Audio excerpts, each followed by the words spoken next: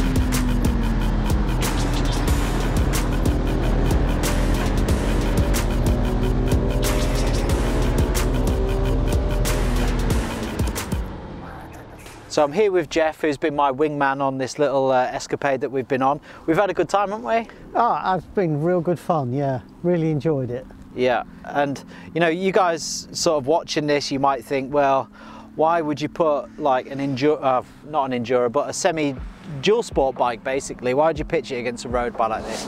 Obviously, the engine platform, the 690 KTM Husqvarna platform is a wicked, and it's effectively the same engine. They're just putting it into various different models: the Supermoto, the Enduro, the Husqvarna, the Vitpilen, so on and so forth, and of course this, the Vitpilen.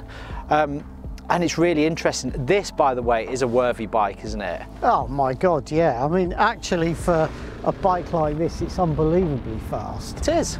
Yeah, I mean, yeah, it might not be what you would call an adventure bike per se, but you could ride all day on this. Like we've often said, you know, you could go to the south of France and do a load of Enduros and ride back home. You could. You know. And funnily enough, actually, when we had that BMW F850, when we did roll-on comparisons versus our 701 Enduro, this bike absolutely ate that bike for breakfast, which is kind of why when we got this, I thought, oh, well, let's pitch them two together, because actually this is quite a quick bike. Yeah, in those roll-ons, yeah. In those roll-ons, it's quite good. Absolutely, yeah, yeah. I mean, I'm not completely sure it's a great match in terms of pure acceleration, because they're such different bikes. What, this and this one? Yeah, and that they're pitched at different marketplaces, and clearly, because that's a pure road and that's a dual sport, it's not, you know, it's not apples for apples, is it? It's well, you know, there's one thing looking at the spec sheet, because this is like 75 horsepower, this is 75 horsepower. In fact, this one's slightly lighter. Really? It's about 10 kilos lighter, the 701 Enduro. So you're thinking, well, okay, this is shorter geared. They might be quite close, actually. Well, what was the reality? Yeah. This Vitpilen is a really great and fast road bike. I think it's fantastic. That 0 to sort of 60 is absolutely home for it, isn't it? Well, I'll be honest, it almost feels like it's got a launch control. It hasn't, but when you gun it, it just stays flat and it goes. Really, you're straight in the power. Obviously, it's a single, loads of torque. Masses of torque. So you are, you know, as soon as you open that throttle, you're right in the torque. You know, so it maximises the engine, the riding position, the ergonomics of the bike. It's quite nicely sprung. It's got good rear suspension, so it's very supportive of the power, and it just gets it down. And there's something that they've done with this in terms of the gearing that just makes it like really rocket fuel. Yeah, rocket fuel. Like for the size of engine, it's really quick. Oh, and I think you know, doing the 0 to as fast as you possibly can within the space that we've been given, riding the two of them, you know, apart from the engine itself, the quick shifter on that is phenomenal. And although this has a quick shifter, I think because it's a dual sport bike, it's just a bit heavier, and so it just doesn't quite It's a lot nick in. clunkier. Yeah, it's a lot clunkier. Doesn't nick in as well, and I think actually we all lost a bit of time on changing gears. Yeah. Well, having said that, I would never have caught that. No. And this thing is quite hard to launch. It's quite boingy. You know, you feel like you're riding you feel like you're riding Tigger, don't you, a little bit with this, in terms of a 0 to 100 or something. But very interesting anyway.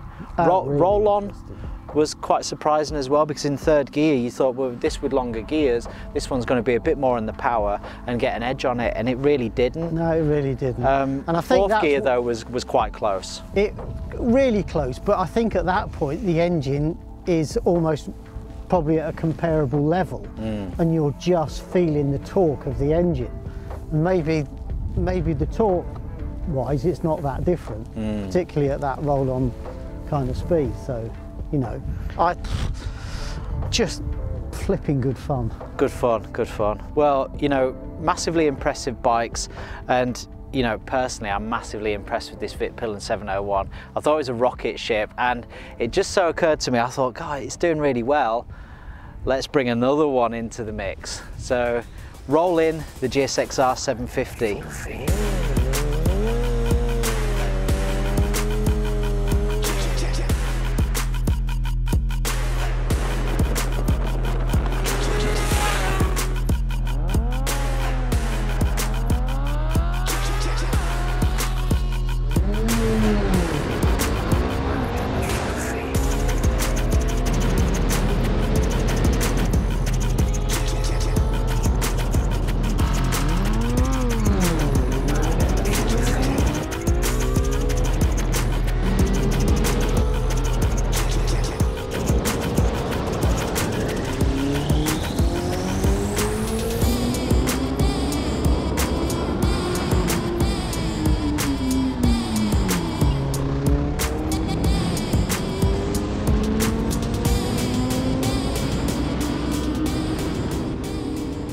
So we've been so impressed with the Vitpilen 701. I've rolled in my absolute pride and joy, my GSXR 750.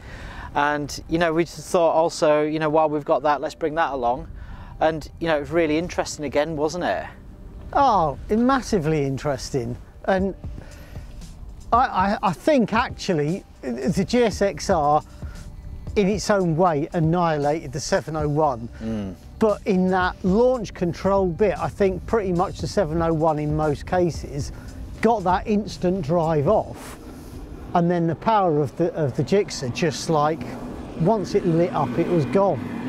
Yeah, I mean, you know, it's my belief that this bike, you know, of course it's not going to be as fast as a Gixxer 750, there's no way, it's got twice the power, but, you know, it's my belief that this engine, this platform in this particular model is like a really, really fast road going bike, you know, and within that sort of like speed limity type thing up to 80-ish, you know, this packs a serious punch. I think up to 60, the vast majority of the times that we launched against one another, this was actually in the lead, because the second that you hit off, you are in that power, whereas this, you set off on the 750, and you come off that and you get back onto this and it feels flat. You're like waiting, and then all of a sudden the peak power comes, and then she starts catching her up. I would say the majority of times, up to about 80-ish, they're sort of neck and neck, and then obviously I just come on that. Once you've gone there, there ain't nothing you can do. No, and of course, you know, like on a but that's kind of what you'd expect.